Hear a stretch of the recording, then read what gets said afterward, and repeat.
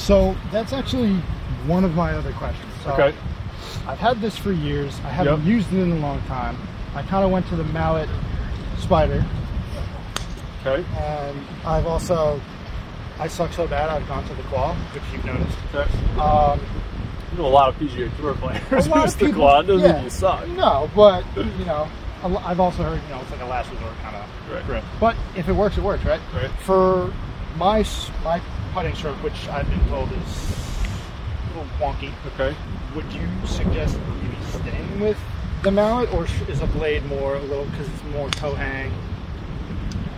You know, this is a little bit that's more got face a little balance. toe hang, so you can still have a little bit of an arch. That's not quite face balance. Remind me on hit a couple putts here. Yeah. And I'll kind of hopefully guide you here. I'm also considering going back to maybe, I was a low hand for a while. Left hand low, yeah. I feel like that helps me keep this head, the club head square, Yep. a little bit more. It's usually harder with distance control though. Yeah. Because now you're using your left hand for most of the putt, and so for the moment, we'll just stick to what I'm doing. I'll stick to the claw. So you got me the last time we spoke. I was a little bit more in the fingers. Now I'm kind of more down the lifeline. Yep. So we also spoke about this last time, but since they didn't see it, we were talking about picking an intermediate target, something a little closer to you, say like this, or just a mark to kind of start your line off on. Obviously, we have to read it, but I think it goes a little bit left. I would like to say that, but the chips were going a little right, so I don't really know. Yeah, but I think that there's break here that pushes this left. It may come back just right in the spot right there. Yep.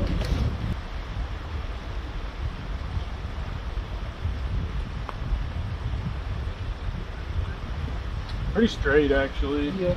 Looked like you started a little right of your target. Yeah, so I also have a tendency, and even Mr. Gowan yesterday was telling me, I kind of aim a little bit more right. You do. And then I kind of come across to try to compensate. Right. So I need to work that shit out. Well, I think, well, hit a couple more before we get too deep here. Also, I have a tendency of being open a little bit, so I just kind of try to close up. Left hand low will help with that. So that's right where you're aimed. So remember, it's not where your feet are necessarily set up. Like we were just hitting chip shots where your feet were aimed over here, and you still hit shots at the flag. So it's all putter face. Your feet in almost any shot should be left of your target, because even if you're square, if feet are here, that means that club face, the line is here, and you're actually right at target. If I look at this, I would say, oh, it's good, I'm doing left. This is more of your line, which is right at those two buckets. Okay, so let's be here, and then adjust your body to that. Now we are right over this red wrap, right? Yeah, standing over it, it feels like I'm 20 feet left. I mean, that you hit your marks. That was right on it. It's a dead straight putt. Yeah. Really, so I don't remember if we did this. Trade spots with me for a sec. Whenever I hit a putt, like I'm back here with one hand and getting this on my line. Right. So my line is kind of like this. So once my putter is set, now I'm adjusting body, and now I'm taking grip, because now the putter face hasn't. If I'm like here and I have my grip already, when I turn and step in, a lot of the time you see the putter move, right? So it's here, and it's here. Okay. Right? And then it's, so try that. I don't think you need to switch putters. Okay. I mean, if you're wanting an arcing putt, you're going to have to tell yourself you're coming so far inside, and then you have to release it. And I'm not just trying. Right. And you're taking it pretty straight back.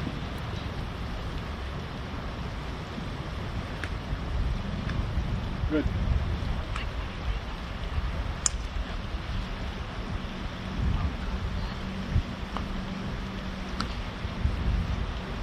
Yeah, I think we just have a bad read on the putt. That is perfect. Perfect.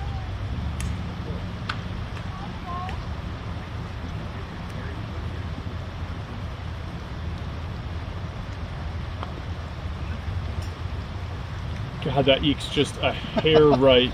It's weird. I feel like even the club face is left. Maybe I just. So that's, I mean, that's where golf is hard, because what you think. You see even what's correct, actual. because then you make swing changes because you think that you're in left. Yeah. You have to commit to the line. So after you're set here, so let's just move the ball closer so it's easier to get over that little grass. Yeah, it's like right here. So when I set up, and I know this is right, I'm here to make sure that the putter face doesn't move, Right. and now I can look at the target. Because now that I'm set, the line is irrelevant. The only thing that matters now that my putter is here and my grip is here is speed.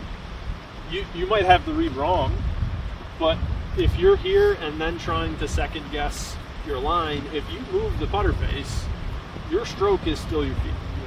So once you are committed to this, anything you do other than speed is irrelevant. That is hammered.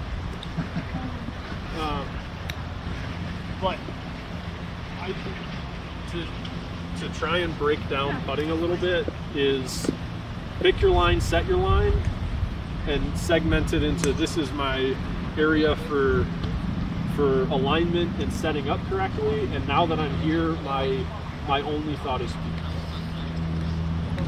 And thinking about the stroke, I mean, how often are you standing over a driver like, okay, release my hands, make sure my weight transfers, keep my right shoulder lower. I mean, it's just, nothing good comes from that. So your alignment is perfect. So the only thing that matters is speed. How do you feel about a little tilt at the beginning? Forward press. Yeah. It's something I've always done. Like I get here and then just before I go, I kind of just. So as long as, set up again. As long as your forward press doesn't go here. You see what happens with putter face? Your forward press has to go here. It's almost like you're getting here in, feel like it's closer to your left hip than straight. Because again, what you're perceived is left, so when you forward press, you're going to think that you need to forward press right, and now you've changed your alignment. Maybe just not forward press. Well, I don't know, you know what? Always watching golf growing up, I always saw like Phil doing that real hard, so I was like, oh, well, he's doing it. He's one of the greatest in the world. yeah. Your stroke, your putter has 3 degrees of loft. Yeah. And it should come through close to square. So the forward press is to take the 3 degrees of loft. If the greens are longer, you actually want to get the the ball on top of the grass so the loft is good. I think that's almost too much detail, but to create a truer roll, you should almost be taking the loft out of the putter. So the forward press is right, but you have to forward press in the, there you go.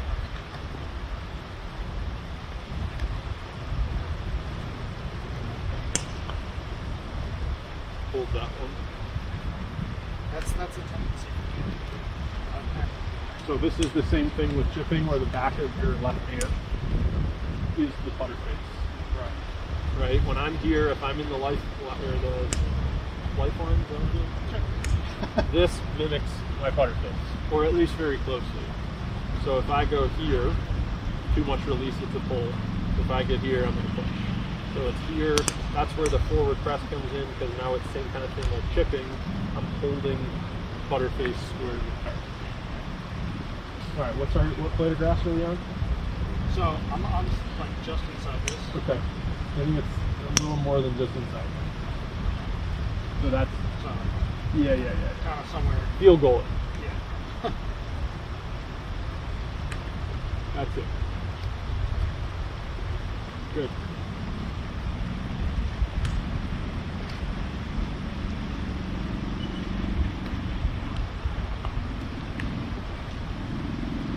Good putt. Felt like a good roll. Yeah. Almost too much speed for that. Yeah, that line. But you saw the one drip. Yeah. And then that one didn't move. All speed. So this time you are left of the hole.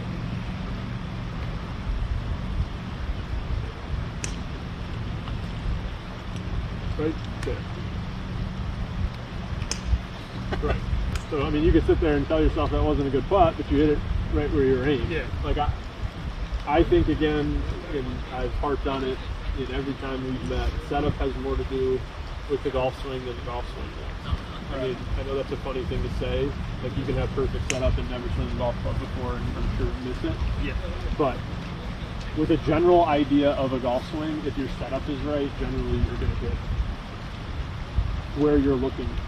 So, how do you feel about lining it up?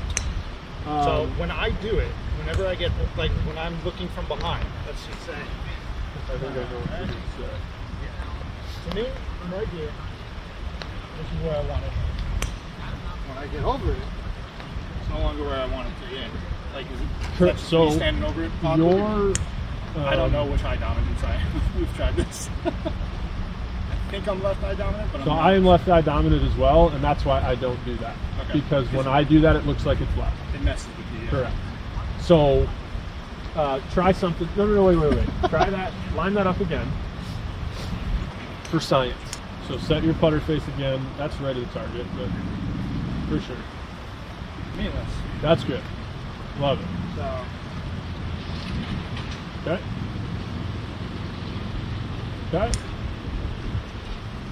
Okay, now if you close your left eye and look, does it look like it's left? So now close your right eye. Does it look like it's left? I was just saying. Hmm. Yeah, I'm fucked up. You certainly could be both eyes equal. I'm sure that's not the case. I think I'm double negative. But like for me, it's if I hold my finger here and I put it over the flag, and it almost looks like there's two. Yeah. And if I close my right eye, it almost doesn't move off the flag. If I close my left eye, it's like 2 cups left. Yeah.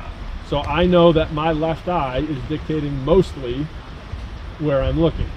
So when I get over the golf ball, my left eye is in front of the target, so it looks like it's aimed left. It almost feels like...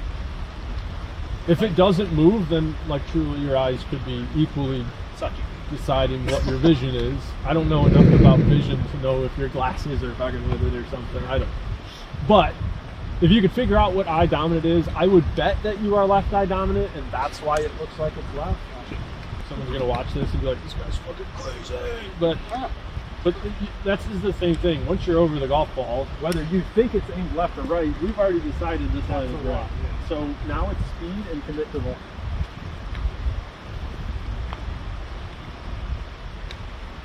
Little handsy, little of this. I mean, it's a lot better than it used to be. I used to be like this. Yeah. And I used to really... And that's where you want a lot of toe hang, because then it's harder to get the club face and it won't over rotate. But since it's a face balance, you're trying to go, call it straight back, straight through. So cool drill, take a grip. Feel good?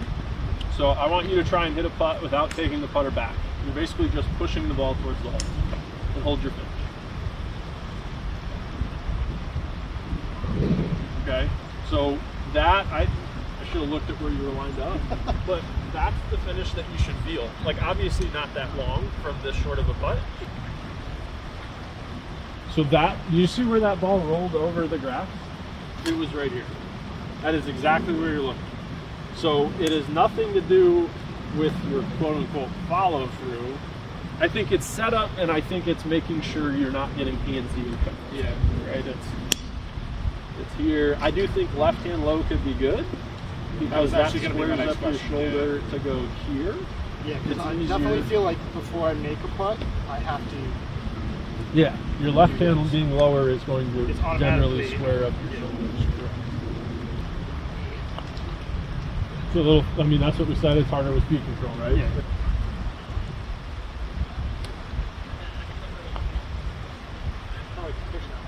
Yeah, good.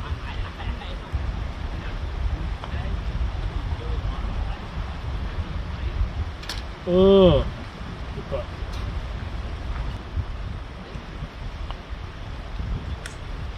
A little bit inside. If I had hit it, it might have gone. So other than setup, are there any drills I can do to try to... I think the push drill is a fantastic one. Okay. And a gate drill. You got tees on you? I do. You're not going to be able to kind of follow through and get loosey with the putt. If I come through here and hit this putt, the tees are going to stop my putter head. Probably want to be a little bit further. I don't know how well I line that up. But now it's here to here. You also don't want to get like, oh, I'm way, like obviously exaggerating, but that's getting you square and keeping you square at contact, right? I also feel like I have a tendency to have an elongated backswing. Yep, and this is going to make you feel like you have to have speed on the putt, but it doesn't. It's not necessarily coming from a longer backswing. It's coming from kind of squaring up and that's just not lined up very well. But it's more just force at impact. The push drill is one of my favorite drills of anything in the world. So they make it's two steel balls and they put a bearing in between it. So it almost looks like a pair of glasses and they spin independently. So when you do the push drill, it's basically two balls like this. And if I start here and go this way, both balls should stay flat, right? Now if I do that and the putter face opens, that one on the right is going to roll further, ideally. Sure. And same thing if it goes left. Now what gets really tricky is if you hit a putt and want both golf balls to stay on line. That was pretty good. You can see the one on the inside went right, so my heel came through first. Okay. Right? It's so much easier with the balls with the bearing because it will spin and they'll just spin in a circle right through. Got it. But the push drill is keeping your square or your putter square through impact. So let's say you've got 3 golf balls here. You're going to go 1, 2, and then hit a putt.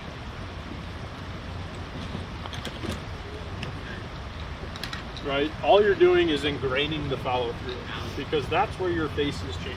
Yeah. Right? Your tendency is to close it. So if you start hitting push drills and they're all going left, you close it up, right?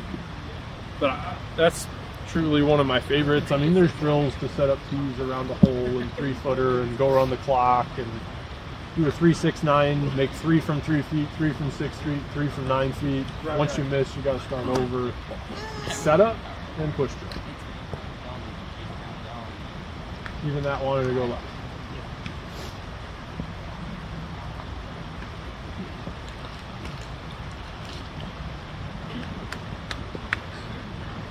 Good. So we can just push putts all the time, right? It's not illegal, right? And now an actual stroke.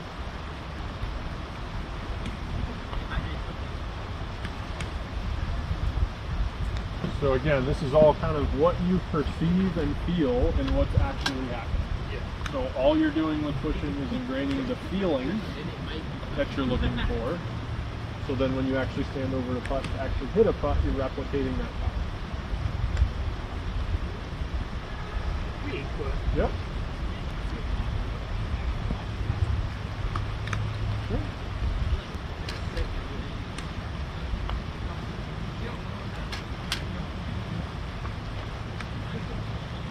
Alright. Look at me go.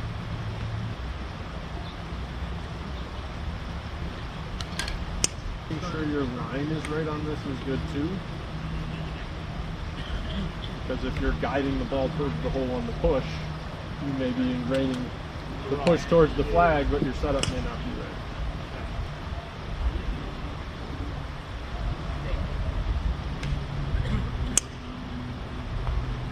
That was so good.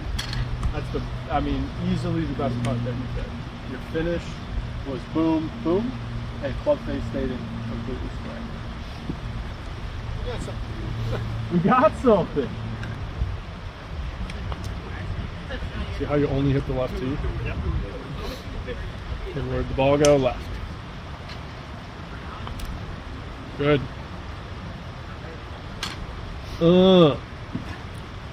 Again, we've got a minute target right in front of us, right? It's easy if you know you just got to hit it through the gate. Yeah. See, that was a really bad. Which, again, think of Will Zalatoris. Remember that guy? Remember that guy? We had the claw for all his back, and he was like, and then he would make everything you looked at. The same thing with a backswing and a full swing. Who the heck cares? Look at Jim Furyk swing and tell me you can't have you way outside, inside, whatever you want to do. It's all about where the club is delivered. If you do that push drill and get your club face square, what happens out here? If you'll wind up like frickin' Babe Ruth and come back and square up, who cares? It's putter face square with the right speed it goes. Not to name drop or anything, but I did meet Jim Furyk and help him out. I think he liked you that day. Yeah. He's in a bad mood. Hey, that's fine.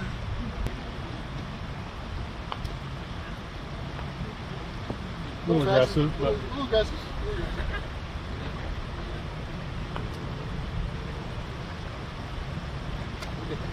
This one's too soft.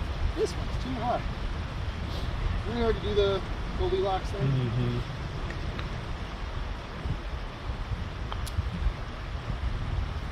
That was Still good. All right, feel better? Something to work on? I think push drill is really good for you. yeah. So you think I can stick with this guy? I wouldn't even bother with this. I mean, it's not like Nike makes anything anymore. Right? This is a collector's item. Sell that shit on eBay. Okay, so that is our short game, kind of finishing up what we did last time. The putting, which you didn't get to see because my phone sucks. But yeah, I think you have some good material to work with. Keep using those drills. Yep. Full swing next time. All right, sweet. Appreciate it, brother. Peace out.